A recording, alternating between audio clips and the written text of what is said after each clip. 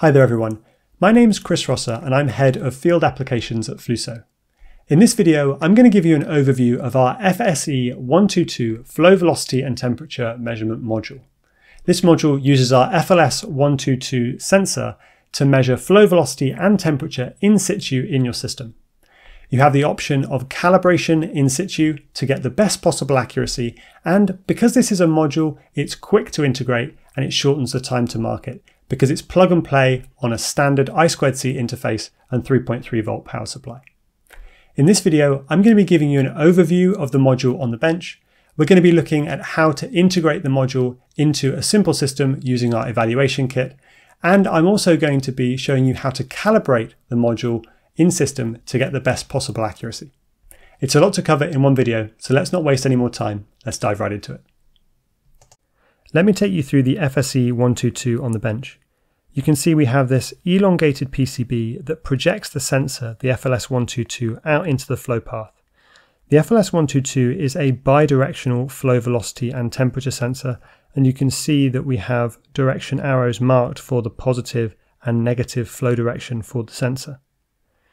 A small microcontroller drives the sensor, reads the analog signals from the sensor, applies a calibration and temperature correction, and converts those analog signals to a digital measurement of flow velocity and temperature that's provided over the I2C bus.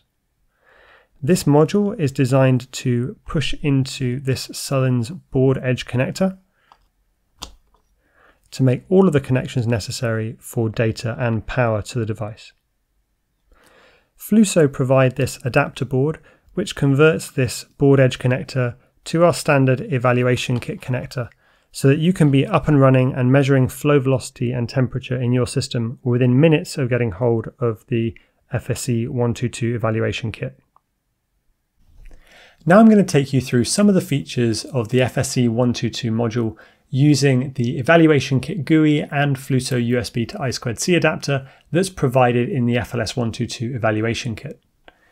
To start with, we're going to just check that everything's connected and start the sensor to make sure that we're getting flow or velocity readings and flow temperature readings as well. Once we have those readings, we can stop the sensor, and before using the sensor for the first time, I would always recommend doing a flow temperature and 0-point offset for the sensor. That will make sure that the flow temperature sensor is reading accurately and that the offset for zero flow is correctly determined.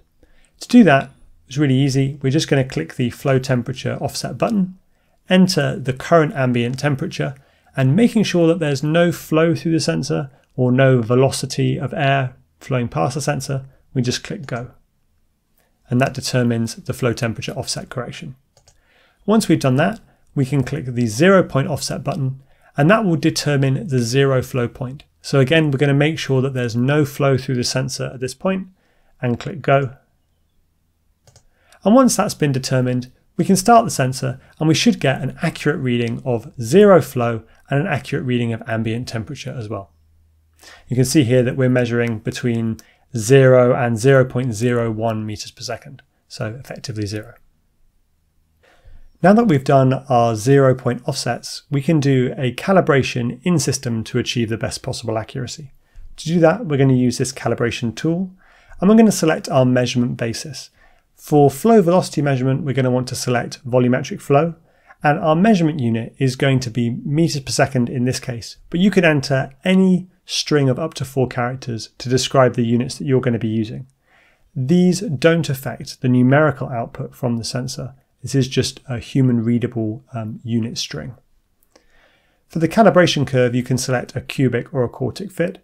I would start with a cubic fit and only move to quartic if you're operating over a very wide dynamic range, you're using lots of set points for your calibration, and you're struggling for accuracy at the extremes of your measurement range. Once we've done all that, we can select flow pressure manual for the FSE-122 because this module doesn't have a pressure sensor on board. And we can do our 0-point offset. Making sure there's no flow through the sensor, we click go, and that determines the 0-point offset. And then we can enter our set points. Here I've got 10 equally spaced set points from 2 meters per second up to 20 meters per second. And we can go through applying the correct amount of flow velocity and then recording the calibration point by clicking go here. So I'll do the first one now, set 2 meters per second.